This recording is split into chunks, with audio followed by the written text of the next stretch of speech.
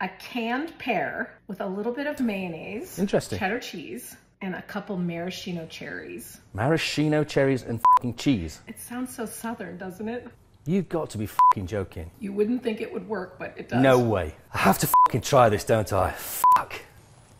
All right, bottoms up, down the hatch. No, it is fucking foul.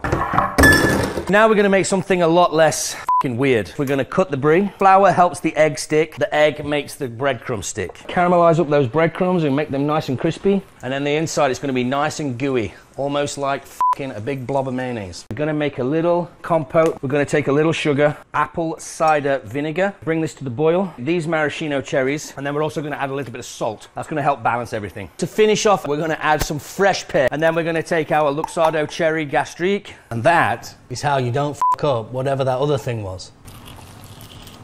Wow, that is so much better.